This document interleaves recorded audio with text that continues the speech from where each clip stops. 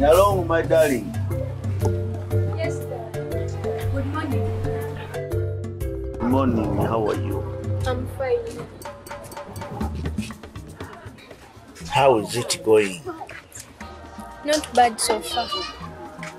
I can see that.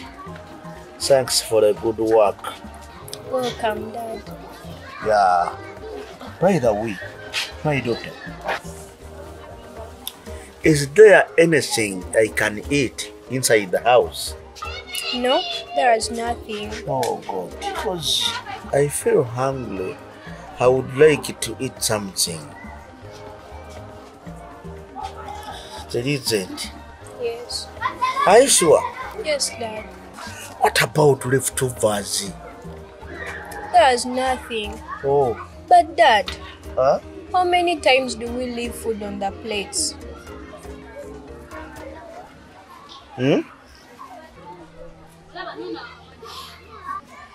Okay. All right. So I was wondering, when are you planning to leave for the work? I was about to go, but I had to first do the house duties. What are you left with? I'm left with fetching water because we are left with nothing in the house. Hey, but I think you've done enough so far. So I was suggesting first stop from there, eh? Yes, Dad. You will continue from there when you're back. How do you see? Okay, Dad. Yeah. Okay.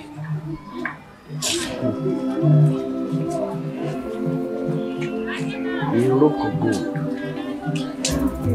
You like your mom.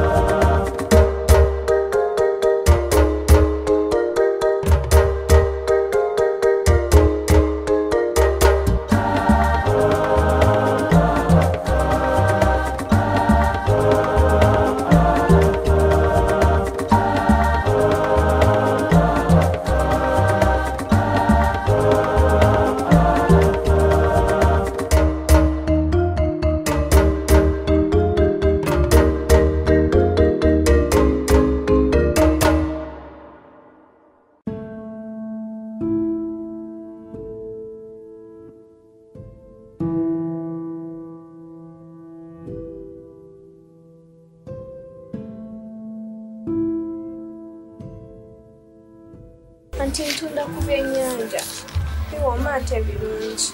Ebyennyanja bya ssente mmeka twali twamaze nga tuggula enva nayo ng'oli mwana muto okola guno omulimu. Ogwo gwe nnina okukola. Kiki?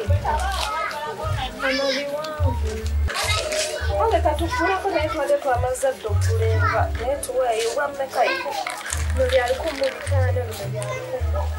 Kale tuweeyo olukumi 5.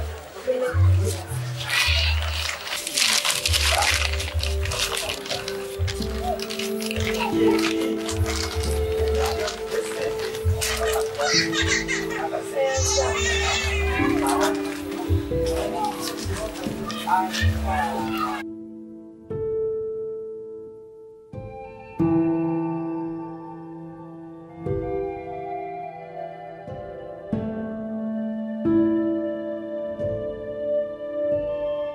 zange ze wakakuba mazima natokowa. Nchakuba njala kube. Toina kudayona nusu yona waka. Left no abata natandikira wano. Bakulide Owaddichi. Wetegereze bulungi. Bwe bakuba njagala nyigalo tulinga wetegereza. Ate kata kwanza nyabiru mane. Ate nchakuba.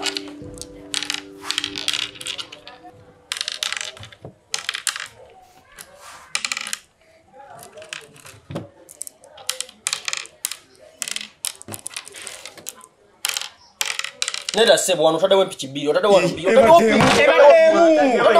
ebademu talaba tade wemu ononge nabaga mingina mukuba leta bili nabaga mingina mukuba tale salero gemo wegemo China otambula baba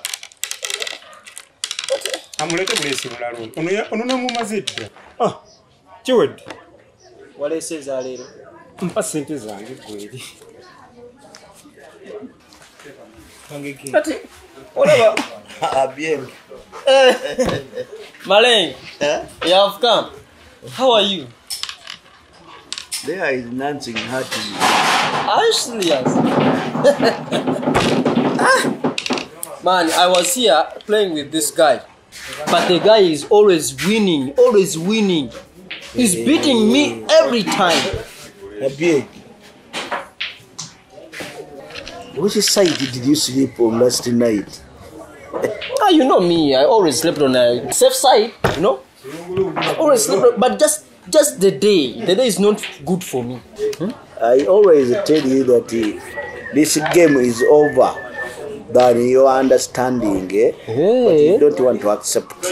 Me? You know me well. I'm always winning. I'm always good in almost everything, you know? But just the day is not good, you know? You think this game can challenge me? No way, man.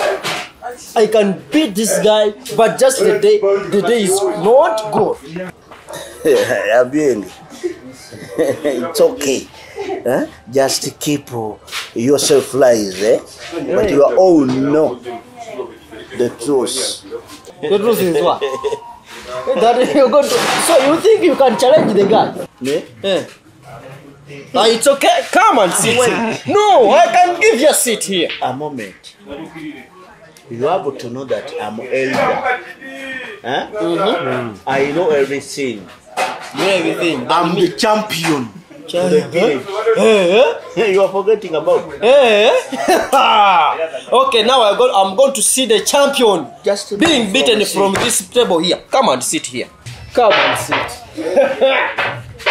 My champion. Yeah, champion. Champion.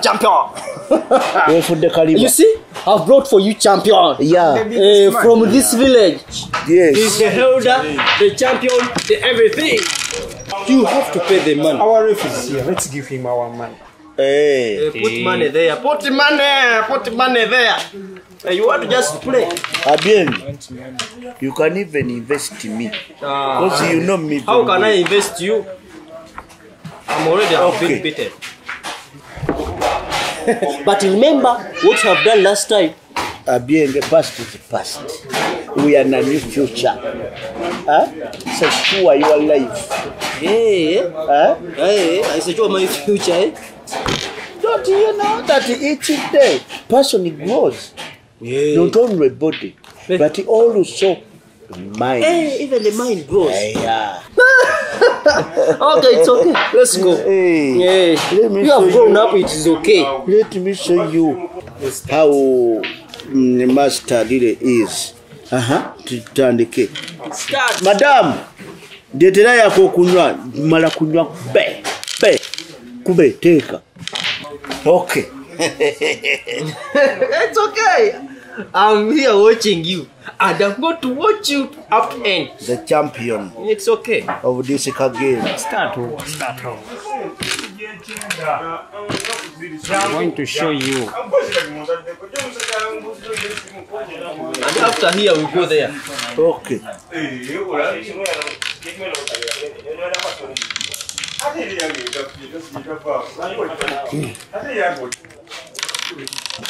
Yala mundeetera omulala ono awedde nabagambye temundeetera bakaki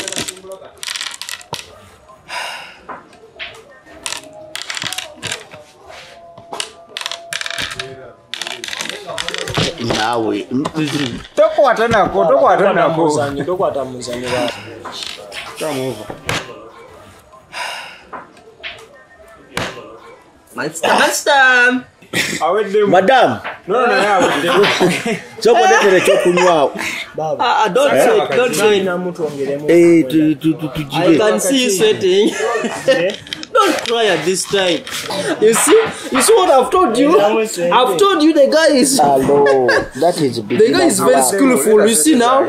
He can beat everyone here from morning to evening. Lunch, supper, time, every time. This guy. Huh? You are the champion. I know. That was a beginner's luck, eh? What have you brought? This is 100. It's okay, take it back. Yangu be mubalule. Yangu yo buto muntu. Kati invest me some money. Invest you some money. First For what? bring my money here. How can I invest you? You said you are the master here. Now you are crying. Don't run. Don't run. Wait. We start again. Let us see. Far away.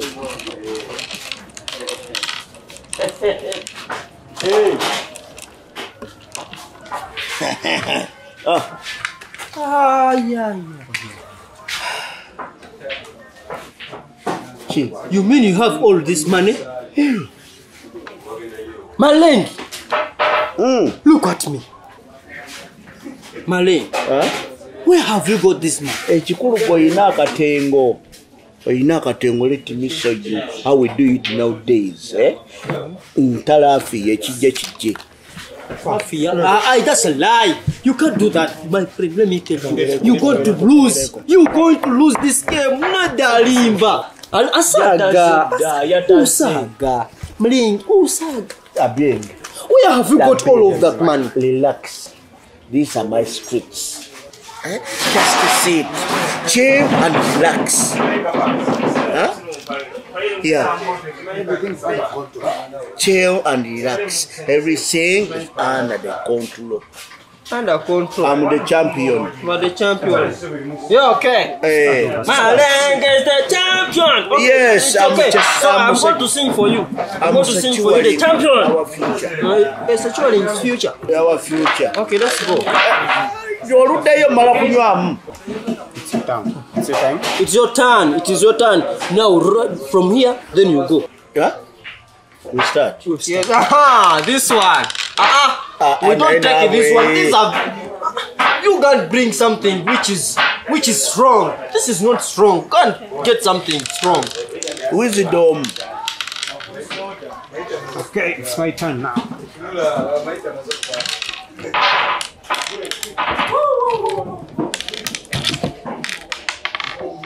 Anaba, nchamutwa. Yangu wanabo badeki. Yes, let it be. Toda mukwata Muzanyo. Nkutabi. Oluteo nawe chamukula. Mupo omulala nze. Tata sente zange. Younger man. I see you have some skills. I'm the best.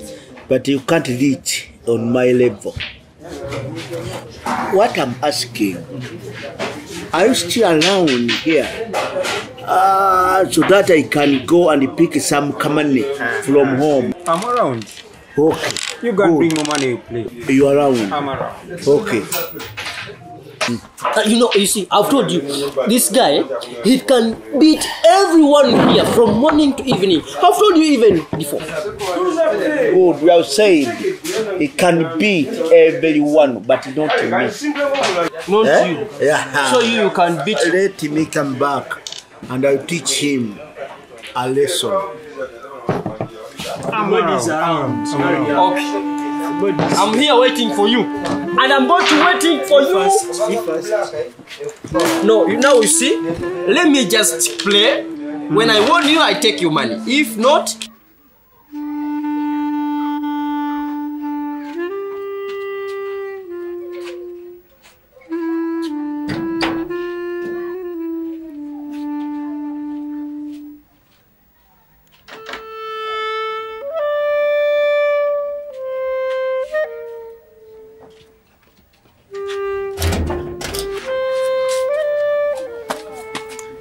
nina okufuba okulaba nga ntaasa sente zino emitwalo 5 gy'omukazi ngenda gijjabwa bannange era gijjabwa ngenda kujjabwa sente zino ngenda kuswala bannange omusajja kazaganda akatone kakuba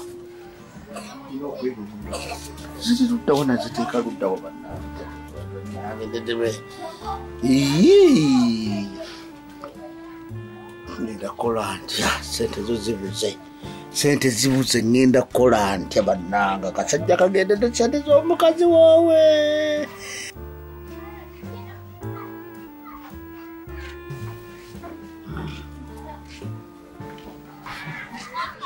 My daughter, where will be back? Thank you, Dad.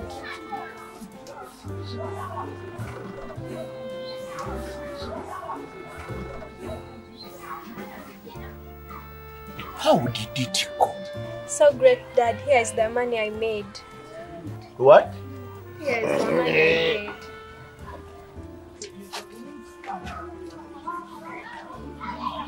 made. Is the money you made? Yes. Kebazibanjako? No. Hey! Business wise.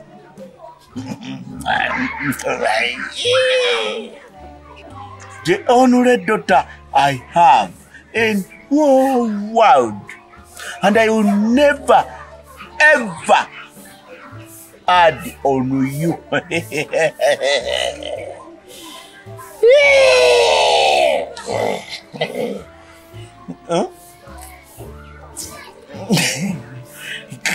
Kakati, prepare for me a good camel. Like amatoke, akachere, amakuroni. Kugamba snacks, oma snacks. Good girl, take care of snacks. Kugamba nange ndiye ko ngomumbejja bwalya. Niyagale kakati. Kaka ojidde mu kaseera akalungi nga neetaaga sente. Kakati kambuuze. I was thinking that I have some money inside the house. Naye nyinza okukebera nga sikalaba. Neneebuuza ne ŋŋamba kasente kalagawa. Nina lwe nakoma wano nga ntamidde ne ntwala sente. I don't know, Dad. Can't tell you. I was thinking that I have some money inside the house. Ebyo tubiveeko kubanga ojidde mu kaseera akalungi. Business wise, kakati prepare for me that ka food.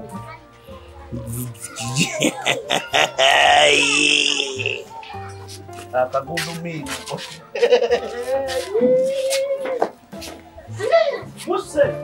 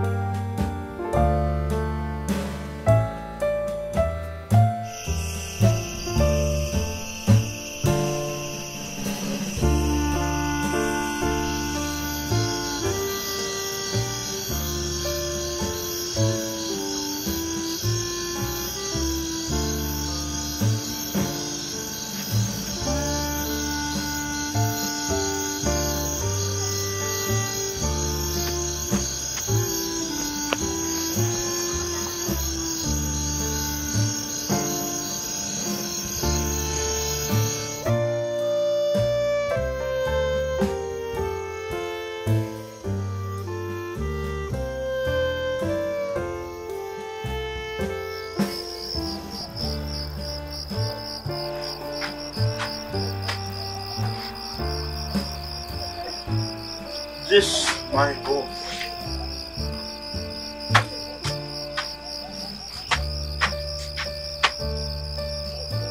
Here is my home. You're alone.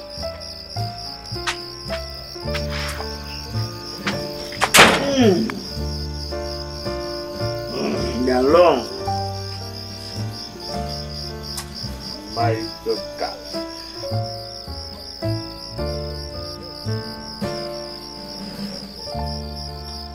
I'm so very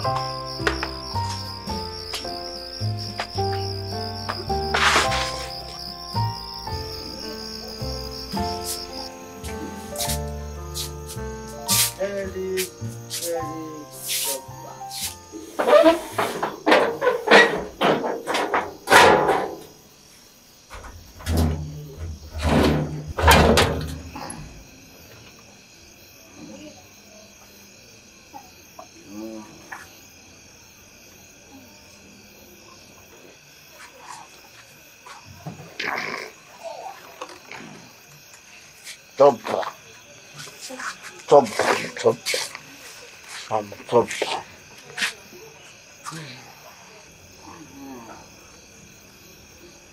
My home. My home.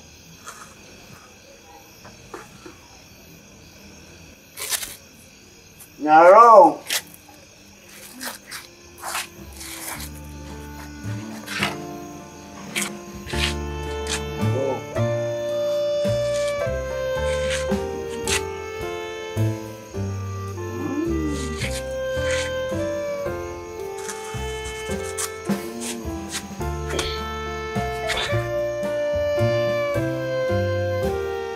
Narrow.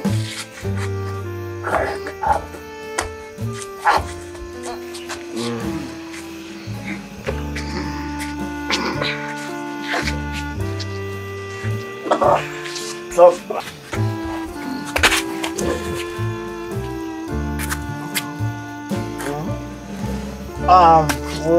Would it stop?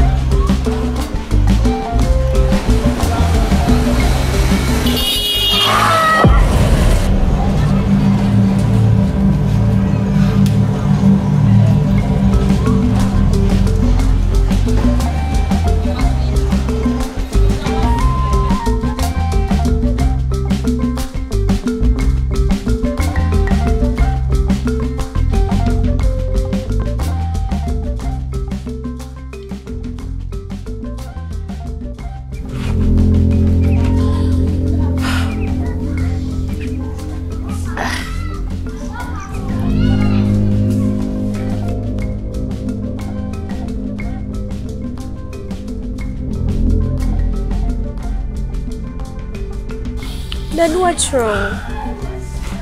It's okay. Dad, what? But...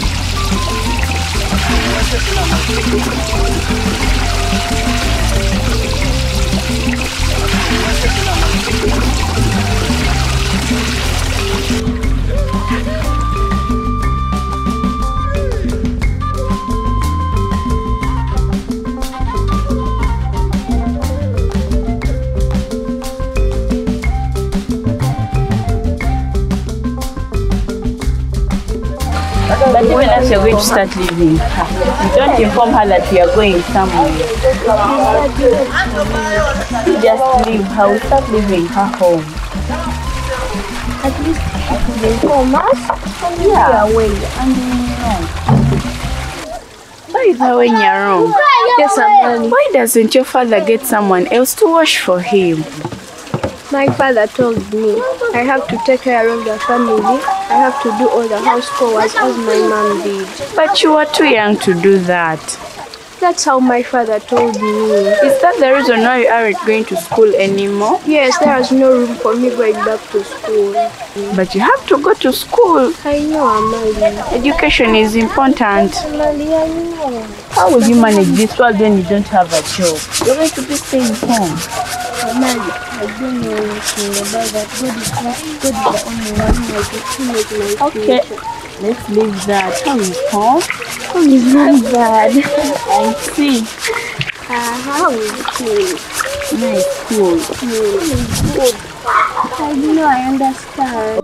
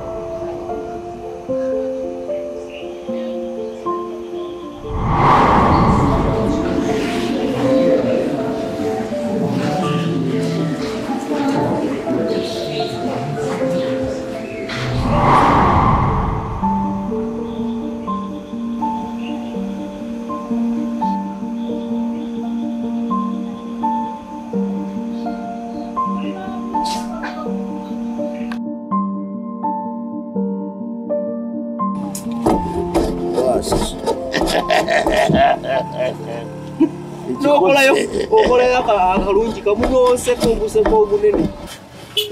Naye wali nga kino tekisala tebakiwagala. Tebakiwagala tekisala. Bakiwagala bujja tukiwagala ng'olaba. Bampola. Nibwe ebintu bajja kukugoba wano nze nkubuulira. Gwo tukona mpola. Nikukona nnyo tumusajja. Kitsanze. Naye nga tekirina kavaako. Baye kisinga okukozesa. Okolayo akantu katono n'olyokoseko obuseko obunene. Olinga akoze ekyamaanyi. Kagira bulungi naawe. Teeka wano butuusikina amaanyi. Oli musajja munene toyina maanyi. Sindisa maanyi. Era tekijjako. Kikwata bubi. Oli mu kikuno okutatuwa bulungi okutasobola sasula mabanja. Biki bye tukola twaza yiyayo mulimu mulala. Ate mulimu tegutuyamba guki. Bw'omaye kyantuuseko eggulu. Otuppa yankedde. Obazi. Nanjimba amataayi naswaza ku kyalo konna nze nawe muse we muse. Nawe muse. Linda, kyogamba otopa yazeewo. Yankoze si bulungi. Nakwata amataayi bw'ati. Katogaddamu. Kateeteza manja nyingi. Sinawe nyinza kuzijja. Zawera sigenderedde. Ne muwala wange najja nga bandimbye nze gwolaba. Ate nnyo. Omuntu omunene tanyuma nga bamukutte ettaayi. Katono n'okola oti. Nafudde yanze tattanye. Kituufu awo yakoze bubi nnyo. Tosobola kuyiya mulimu mulala. Kuba omusajja manja sente nyingi. ezo sente tusasula tezisobola kuva wano kati ate kyewulitsa kane sitaani onabeera wagazi nali kumanyiza obusente bwange nga mpezeza emitwalo egi taba omusajja bwajja nanimba naŋŋamba mbu kana akato kalaba mbu bwampa akati kano teri muntu ayinza kuddamu kummanja teri kizibu kiyinza kuddamu kuntuukako n'azirya yes kuva lwe nakateekamu otoppa nkeera buli lwensala nsanga otoppa buli lwempita nsanga otoppa kakati kanfukidde kakati omanyi nti no yakubba okimanyi osobola okufuna obuzanyira bwozanyizi ku bwongo bwa muntu n'ofuna sente kati bakuzanyira ku bwongo akimanyi oyinza okuba nga yakuwa otopa nga awo omuteeka wano buli woyogera ekigambo banga amuyita naye baadaye twasenga naffe kukuba obulala okimanyi omwoyipiwono kakiri ate tosobola kukolera walala olina kubeera ku kkubo kwe kuli abagula naye ekimotoka wekiwaba ng'okuma omusirikale afiira ku mulimu gungaofa kati naye tegusasula ina plan kati kyetugenda okukolera otopa walobyeko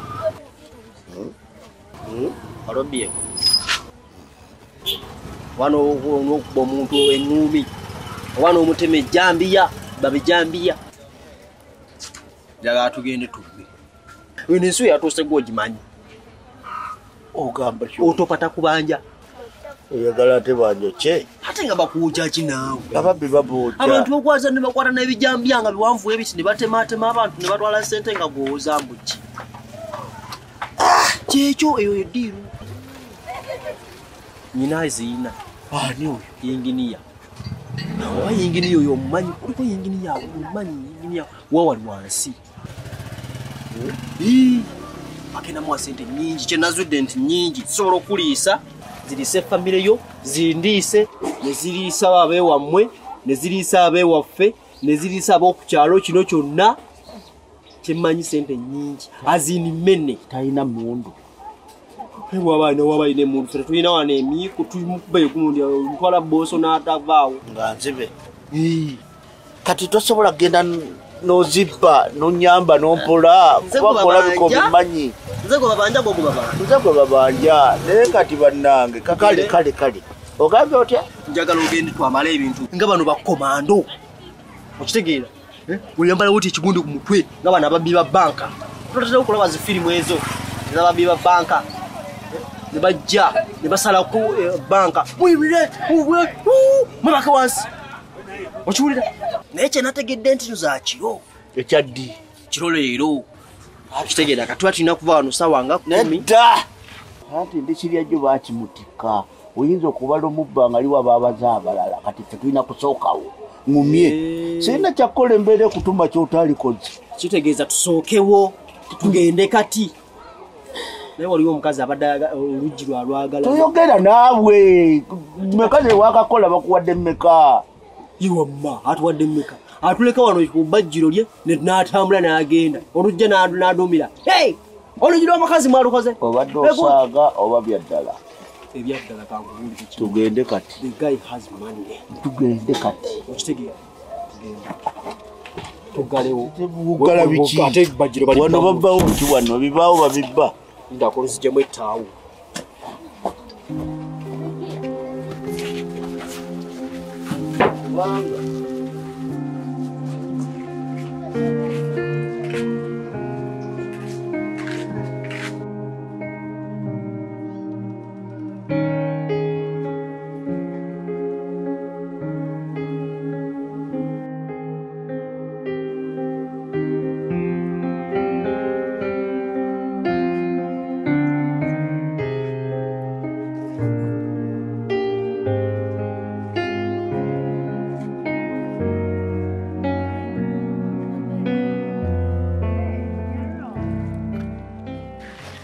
How are you? I'm okay. Nice to see you.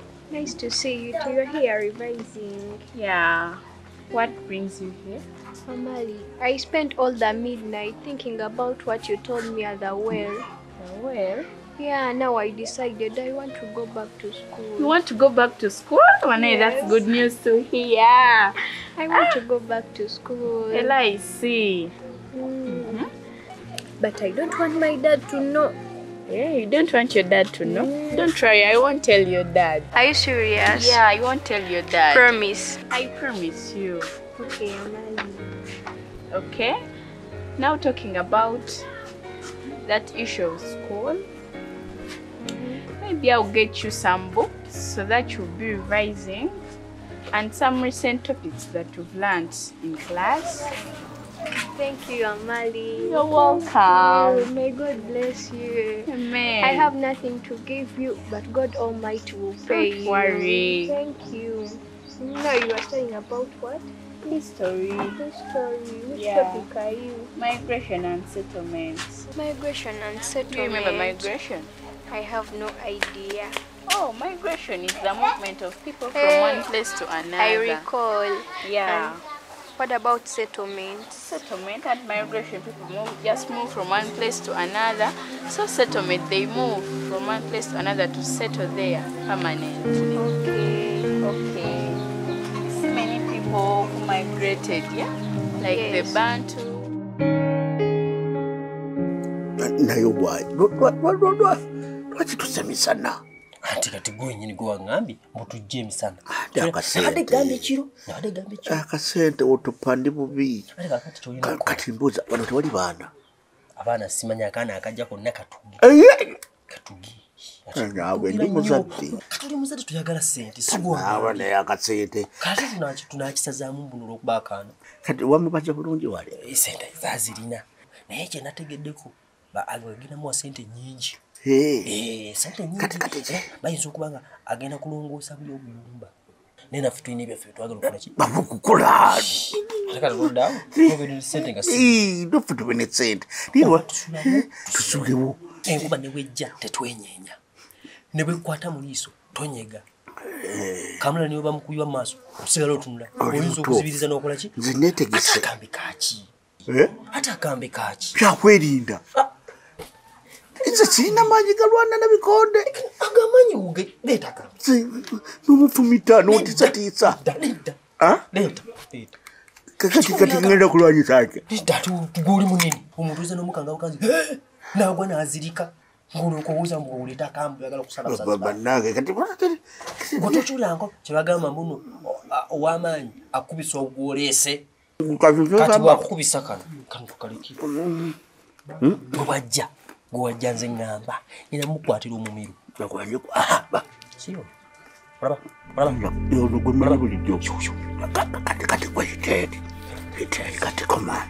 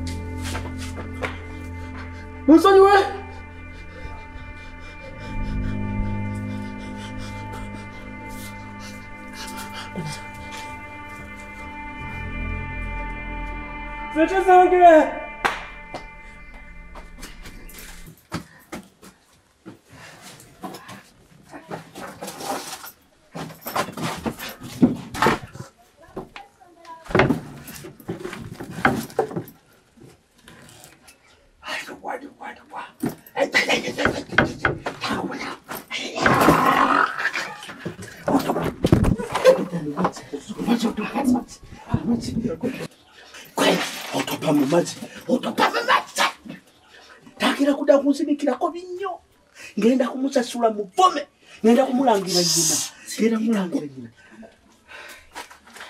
kati tukabane naawe bamalala omazi ndikeri kubanze nire ebizibu obadde kigumanyisente zibamwadde omanyisente ziri omwo omanyisente ozozisinolo ogweddalu ati kangende nsasule nakuwakati ki omanyi kwereka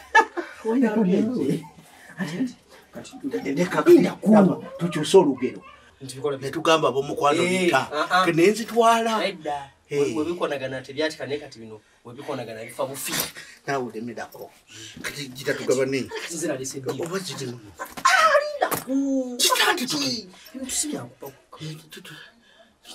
okyetulide teryayinza kumanya eno gavumenti yabagula basengukayo bonna teryaliyo terinawe jida kati nensa uguja linda ku tukola yapapa Hola, sitakala kusachula utopo.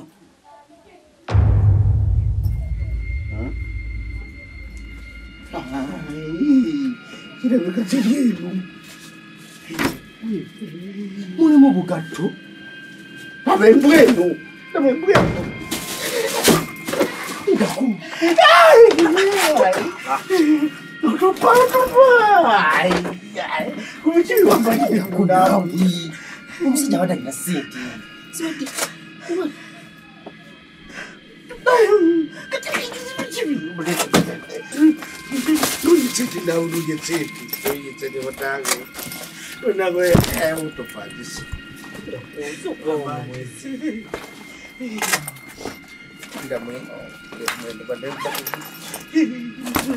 abagula bugatunansa uteeka wadanunanune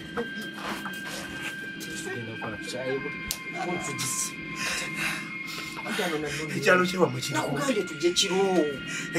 kiri kumpi kati nakudduka budduki kusenga eyo otopanja kunzita otupa muyinge nina kukwapula nendala okitegeera nina kukwapula nendala zombiyamu otupa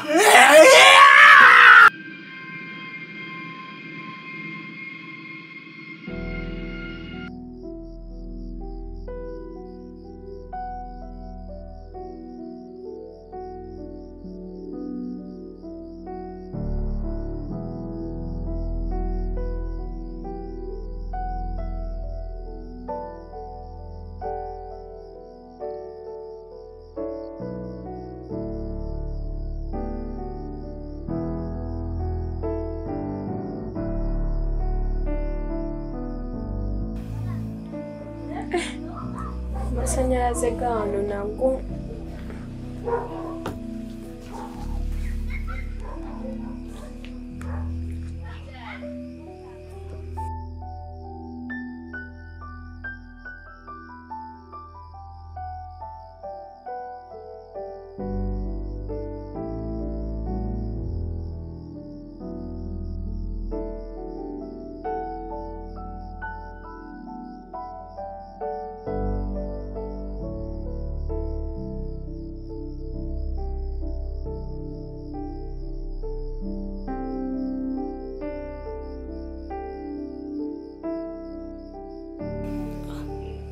Thank God. Finally, it's back.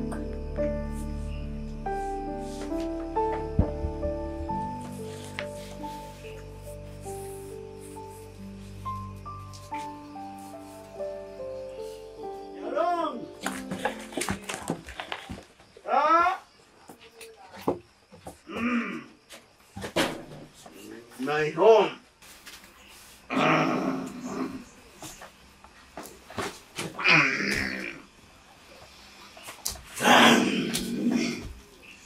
This is my home.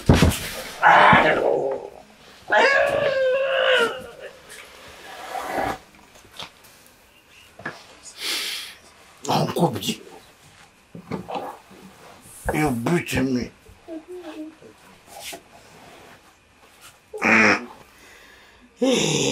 But Dad, what have you done to yourself? Familiarity brief.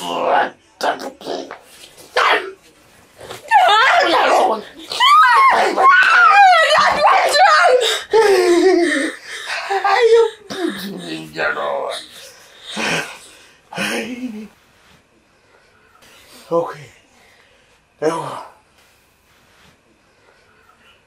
What were you doing? Dad. What time? Dad, nothing. I was just waiting for you.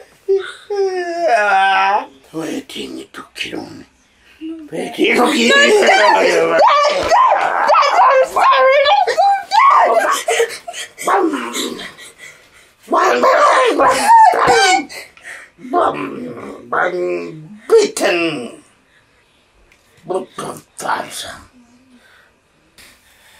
Bang, get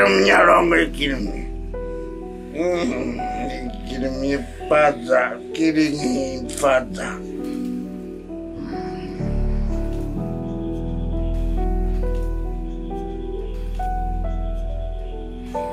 Hello.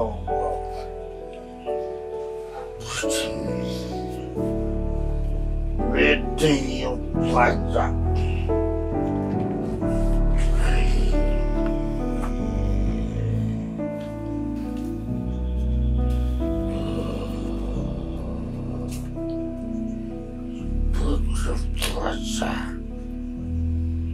Pleasure.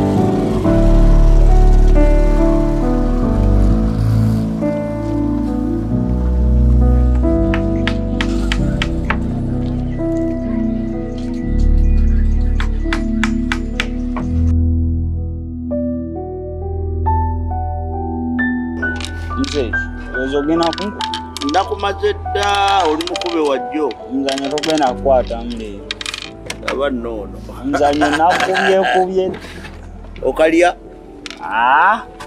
okyokufa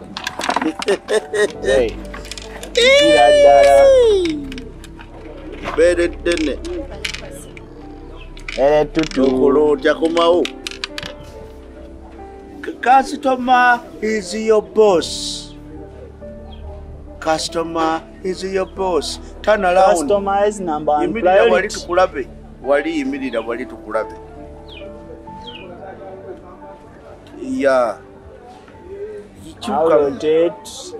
Our boss. Your boss. Ijangunda wana. Chuka. Kokunywa ko kameka.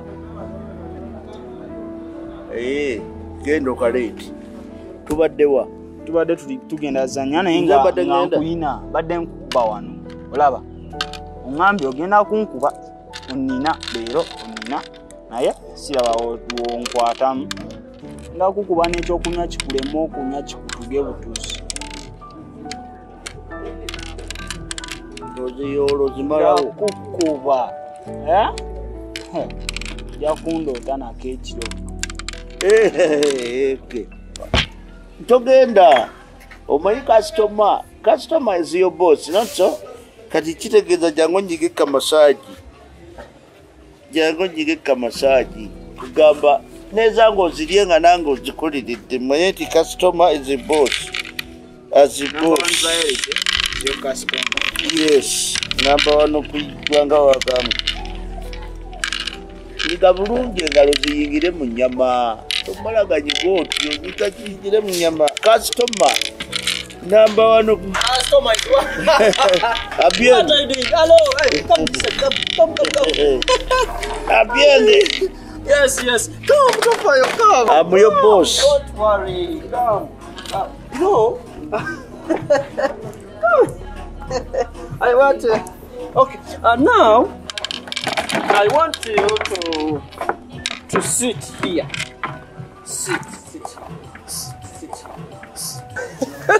Yeah, you can see. You leave this guy. You know. You see, he's black. You see, we are brown. You see, you are brown. I'm brown. We are brown. I'm brown. Yes, this guy is black. Very black. You know, in school we have a saying. We say that as black as, then they answer. As brown as we. Then as black as charcoal. Now we have changed. As black as Malende. Yes. We as black as Malende. As black as charcoal. Now, what do you have? I have the Scarlet. Oh, drinks. You see how all drinks you have, eh? Okay, now what you're going to do for me? You can get me something to take. In fact, I need something beer. Like, do you have beer? Yes. Okay. How much is that? 3K. 3K. Yeah. Everything, eh? No? That's 3.5. Others are 3.5. Okay, it's okay. You can bring me that one for 3.5. Okay. A moment. What? Oyina yakasinga wane bei. Yes, sir. Yitira kunga kabeyi akasinga yebeyi koboleeta bondage. Wacho bondage. Wacho aliza mulika toja tonwapo. Hey, madam, first come. First come. Right there. Stop there. Now you turn like this. Yes. Now you can go. Oh yes. Chamsana chakula. Leave the girl. Come over. What now? Auntie, customer care. Bondage. Oh no, muleke wa ma. Oh no, black man. You know the one you're going to Yes, like that. Yes. Oh my God, the girl is beautiful. You see? like me. Now what? Watch away.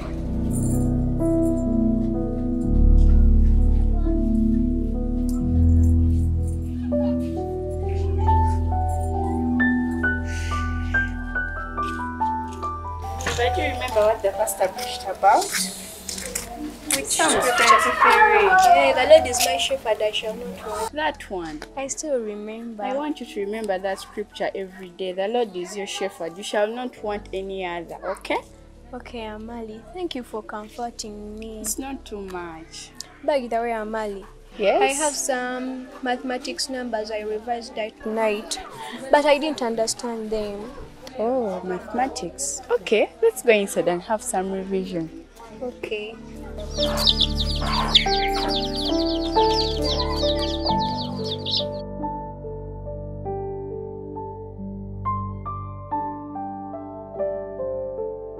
Show me the number. Here's the number. This one. Oh, you just missed out a little thing. Here, instead of subtracting, you added, so you had to subtract. Oh. Now it means it's 2x plus 7 minus 7 is equal to 11 minus 7. Yeah, after you subtract, you get 4. You divide by 2 on both sides.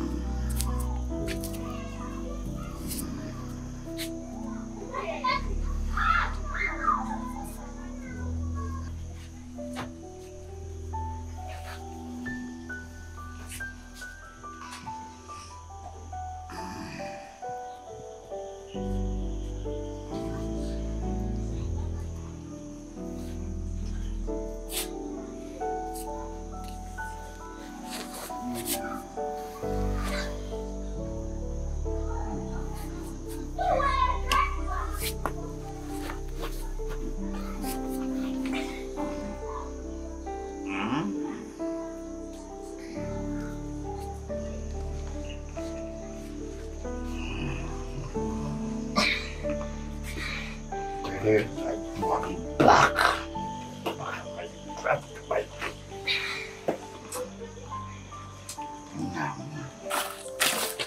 You black, my Teresa.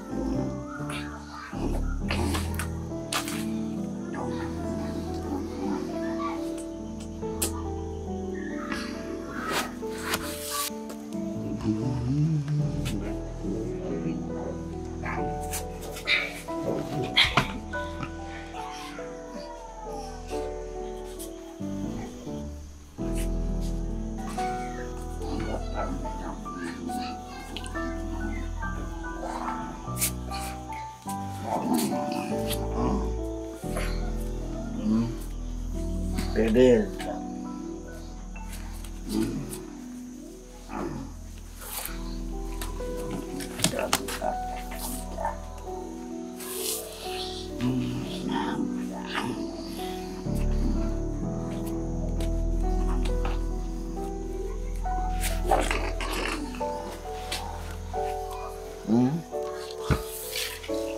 The food.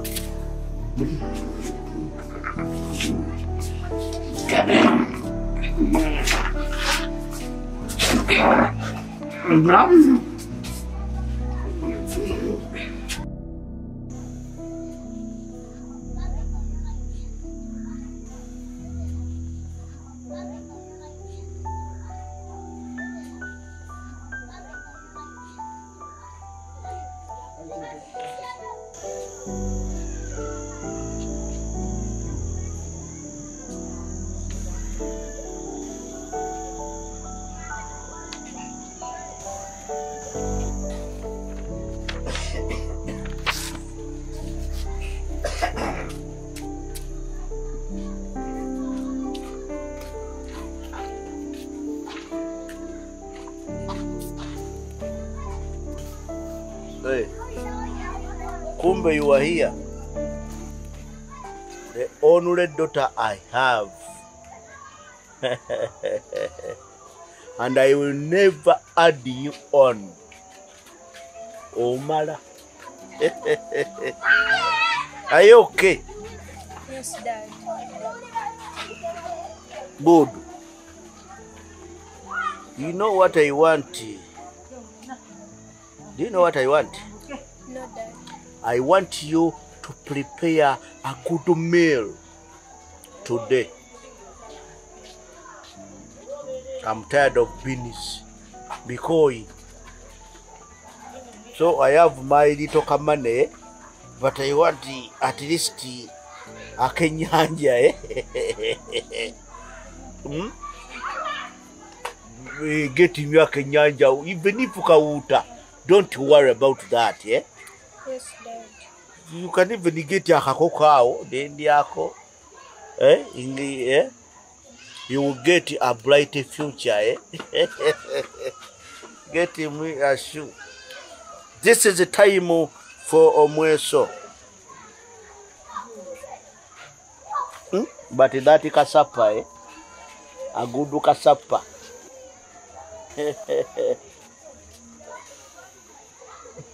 So wise.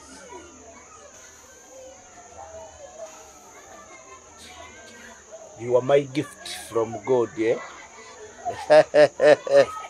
You plan.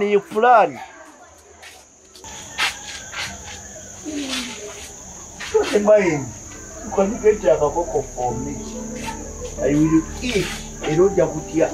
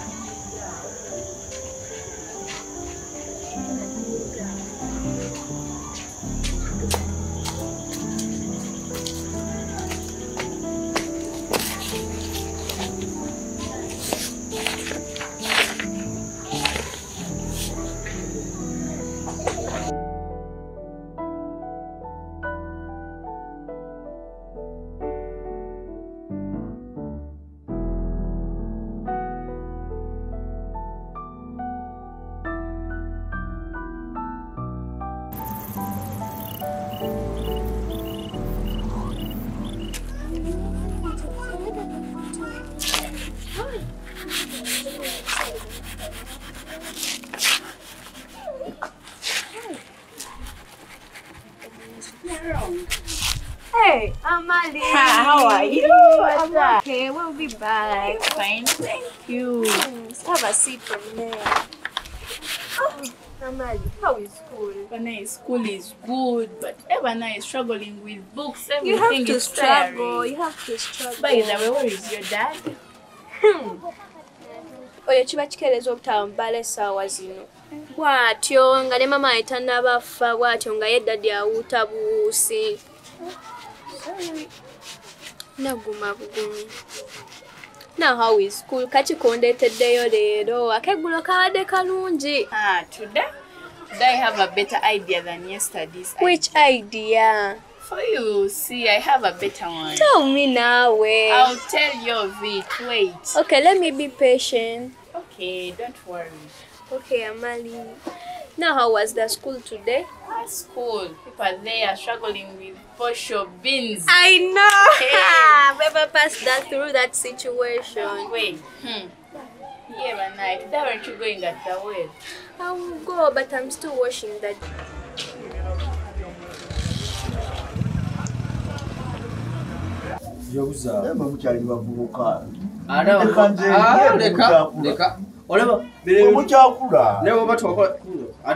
Shake well before use. Shake well.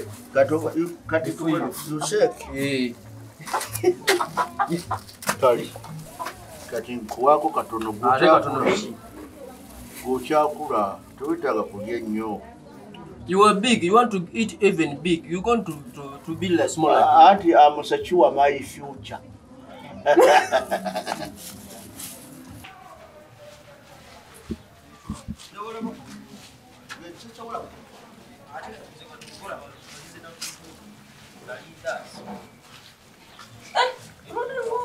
don't want to flower.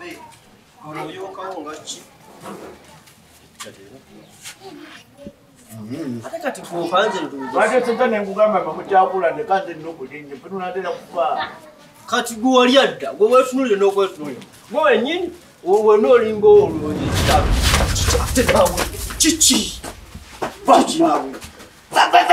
nze baŋŋano kiki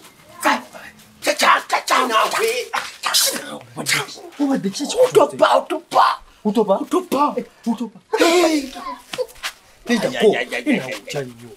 utopa mugambe tell him you're going to give him money tomorrow. Tomorrow never come. Tomorrow is tomorrow. Tomorrow is tomorrow. Lero mugamba tomorrow. Nenjaba ate enchawo ncha. Nenchete ruchi. Nencho mugamba lero ncha. Naye mutweko okola bulungi nnyo. Wala nako olucha ngamba nti encha ngenda kujja nkuwe. Encha.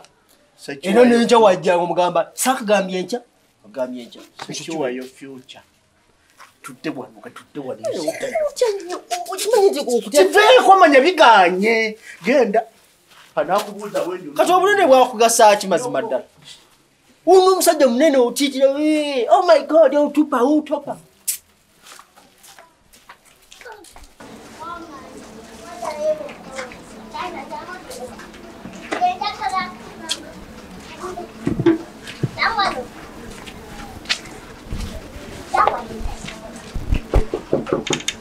Amali. Yes. Hey, Naron. Hey, Amali, nice to meet you. How are you, dear? I'm okay. By the way, today you look good. Thank you. Welcome. I've brought back your books. They were nice, mostly history, eh? Okay. It was nice. Thank you very much. Thank you for appreciating. Now, the plan you told me about the idea. Hey, the idea. Okay, Yes. let's go inside.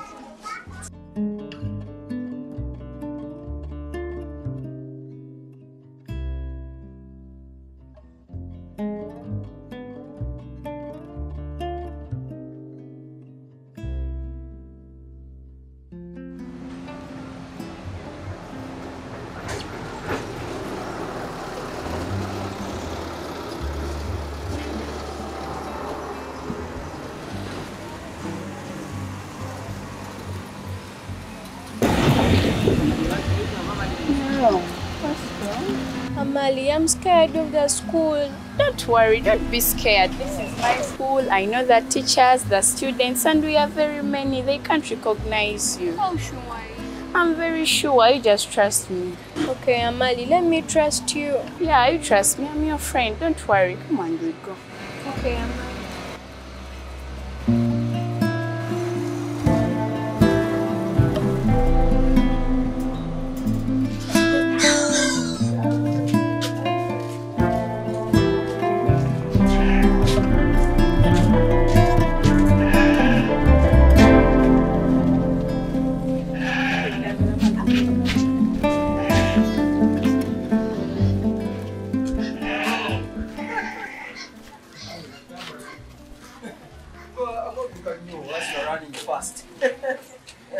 I'm just from the market.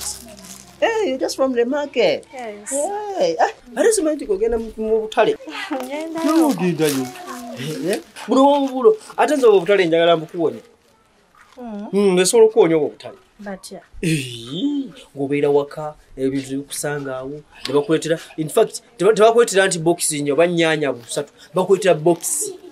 Which say, Amata, Togiraga wounded, I got canny. Ofuna gapainti ate motoka ina kutula ku Lujalu no bagamba mu parking leogano nyina bingi nyonyo binyizo kukolera ze kubulira. Has you beautiful, very very beautiful. Thank you. Kakati okubundi wali wokolera olina wo musajja Bara. So now. Sinafuna. La baba mtemwogera. Kale, wewe unamwogera. Nje. Ati watyawe. Kale basagala kyogera naye. Bachula wano ng'omutima gungamba kyogere. Na. Bwenfuuka omusajja wo kiraba kitya. Kirabe, njira wajja kukkiriza. Kirabe. Kwekito nsobola okufuuka. Nsobola okugula emmotoka n'entwalako n'ebweru. Kubanga nze nyina ebintu bingi nnyo ngenda kuwonya okutambula ku boda nkiraba abanye batalanya okubawala mobo kiki abawala abalungi nze bansobera babeera nnyo ku boda obumotoka obutono naye bw'osanga ababi osanga emotoka ennungi ennene ey'amaanyi n'olugamba akaafuutuke mu minisita alyoka avaamu ng'alinga agenda okunona eddagala ly'egunti ly'ebiyenje naye tubeera ku boda oba kiki kakati ngenda kuwonya ebyo byonna njagala nkugulire emmotoka ekikigwe Motoka. Toyagala motoka? Gomanyi kyo kiyinza okubeera bagulidde emmotoka kawundo oli muli otudde bakuvuga buvuzi. Oba okiraba oyinza omyuka gwe tulaba bino byomyuse nga bitono zekubuulira. Omyuka bino byomyuse bitono osobola okumyuka eddala ng'oli wali mu haliyayo kawundo ekuvuga kwadde n'eddereeva. Okitegeera? Nkitegeera. Tetulinya ne ku nnyonyi. Gendako e Masaka mu nnyonyi.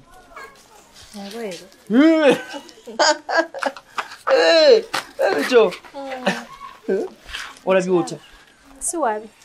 Nani musajja w'amaanyi nnyo. Lwakuba nti katugumya n'enkola wange n'oli mukwano gwange zaa n'enkwewuunya. Oyo mukwano gwe talina kyalina, talina kintu kyalina ali awo wa black alinga eryanda n'eŋŋamba oba kiki. Ate mwana twogera n'omuwa obudde naye agenda n'enkwewuunya oba gwe teweenyinyala. Kubanga nze byemumanyiko ndimanya mu kunyumiza oyinza n'okwewuunya. Naye lwakuba ngeri gyali mu mukwano gwange kale saagala nnyo mwabya.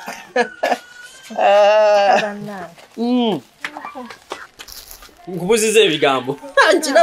Nkiraba nkubuziza ebigambo. Tetufaayo. Bwe kyoba okola kiri kimu gwefuuka mukwano gwange. Gwefuuka mukwano gwange. Buli kimu ate kati nze ngeri gye ngaba ennyo. Nyinza okunyiiga omanyi.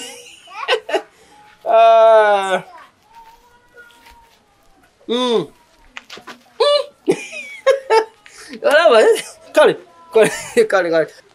Ombuga baabo nkubudde waliwo nesimu enene niye tolaba kati nkwadde tofaayo ne layini zonna nkuweereddemu naye kati kyoba okola layini sikyazaagala ne bw'osuula iteekamu endala ezizo sikyazaagala ojja kumpa layini empya era yes simanyi nakumanyi tugenda kakati ngenda kukola ebintu bingi okusinga nzokola nyinza n'okukuwa emmotoka Katuli okulaba embwangwa kwate katono kunze. Ngena kuwa motoka. Nza no kuwa nyonyi. Kale, ngenda kujayo. Kale, ngenda kujayo. Kaso kama ndo kwa wali waka. Kale.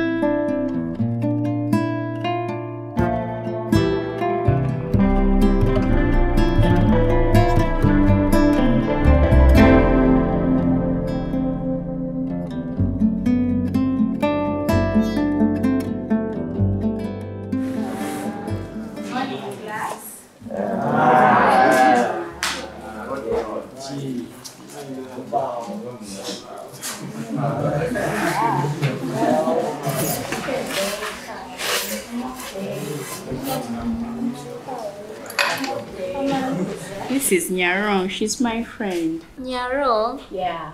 I'm Jordana. Nice to meet you. Nice to meet you. Nice to meet you. Nice to meet you. Good morning. You are here making funds. I gave you a test and you failed it. Eh? Now you are making funds. Who can solve this number? I gave you this number and you failed it. You got F9. How can you fail such a number?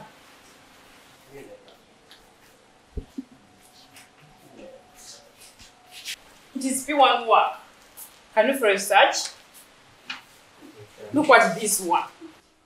You cannot. What about you? Who can manage? Yeah. You cannot. What about you? Now relax. You? Have a piece of chalk. You cannot. What about you? When you come. What's your name? Nyarong sir. You can try that number. Can try.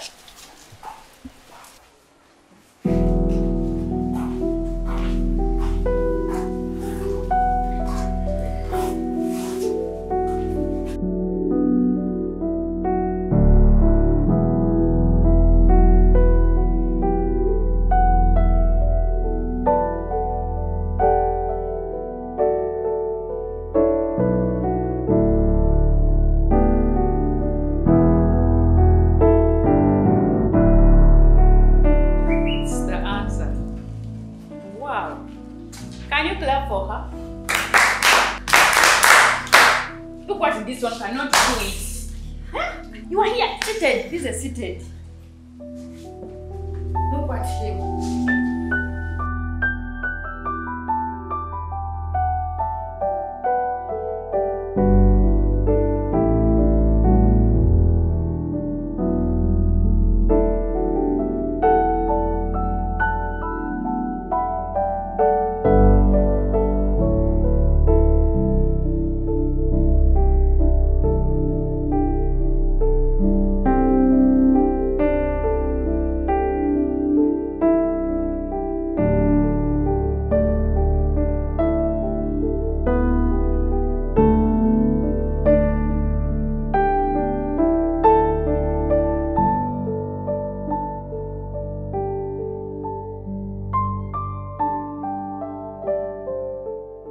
You said your name is Nyarongo?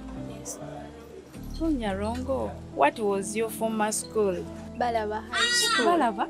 You are very clever. Thank you. You will tell your mom to visit me. Okay.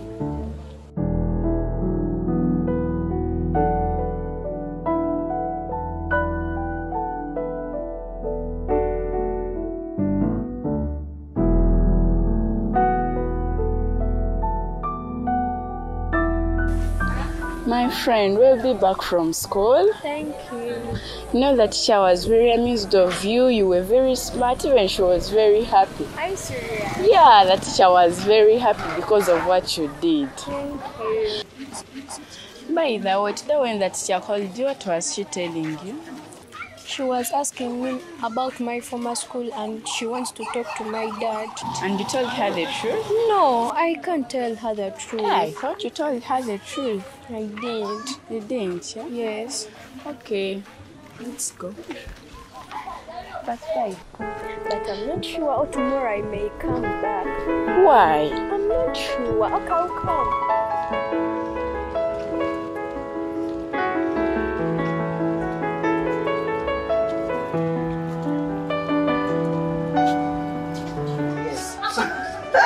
Papa, ikimanyi nkubuusiza nyine.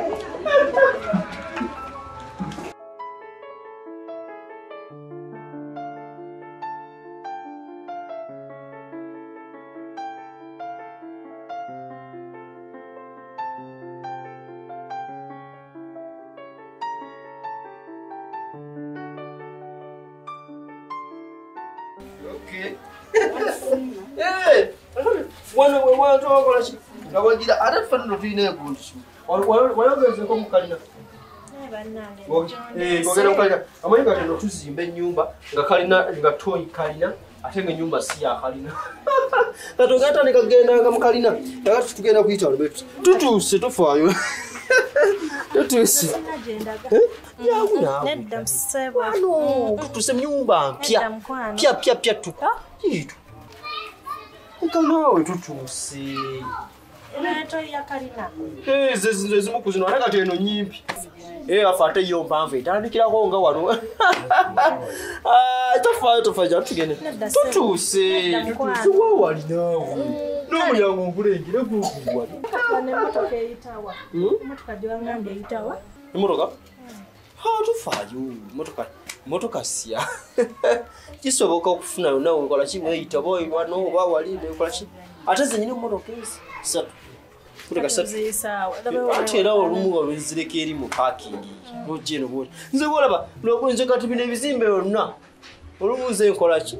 Naye tofaayo tutuuse wawali. Jamulabe waka. Interior. Tunogamba buki. Sijja kusobola. Chichi. Labayo. Honey. Mukwano. Kola bwoti. Nedda naawe be. Bwe ndaba kati tugambemu wano wabe nnyo towaletawo omuntu abalala nga babadde bajjayo kwesiwaza bwesiwaza ate zakalabirawo nga kesiwaza nnyo kefuula mu kabe nnyo kasiru ke kafiirwa ate kafiirwa omuntu ngazi naye wano omugezi akagobererako kayinza ssebo okukola labayo egundi.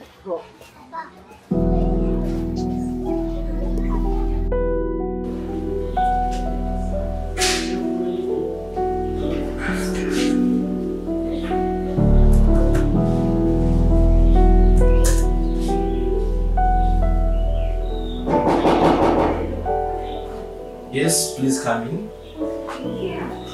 Oh, Madam Sharon. Yes, please. Morning to you. Morning. Please have a seat. Thank you. So, what brings you here, Madam? I have received a new student in my class, but she's very active. Oh, really? Really? Yeah. What's her name? Her name is Nyarong. Nyarong. Let me check her up in the class and see whether she is.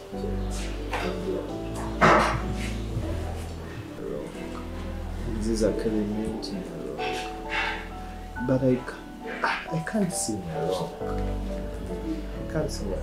But anyway, now to think about it, Okay. we have a pro-academic competition going on. You know about that, madam. I propose that we add Nyarong on that academic list. Oh, that's good. Should be a good asset, madam. That's good. Yeah, thank you very much. You're welcome. Okay, we shall meet again, madam. Okay, please. That's nice work you're doing. Okay. Thank you. Have a nice day. Thank you.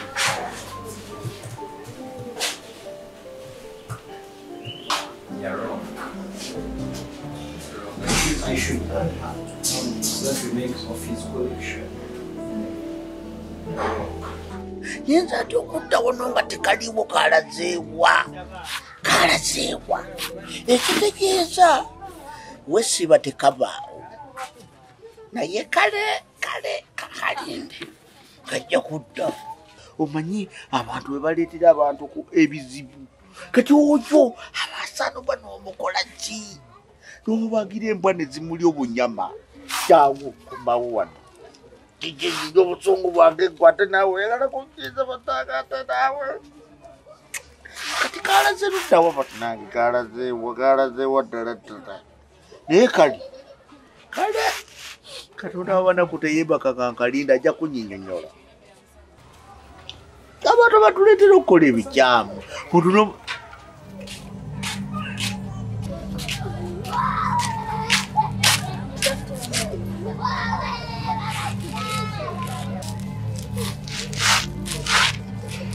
Good afternoon, Dad. Takalo nyinyonyole. Where are you from? How does it come? Okutuula wano all along nga toliiwo. Kisoboka kiti opaawa janguwa. Opaawa. Sorry, Dad, I'm sorry.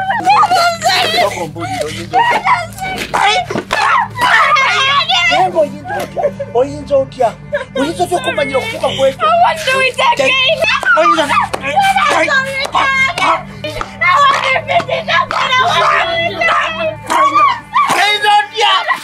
otya.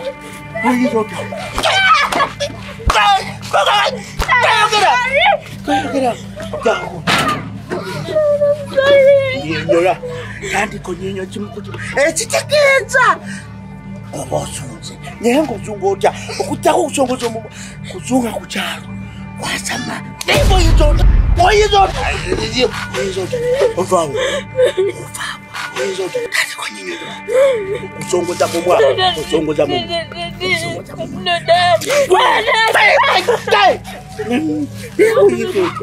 Get on!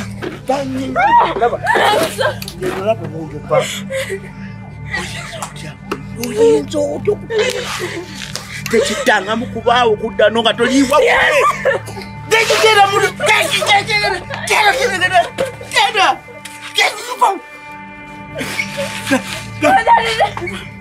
mu yingira muntu yawa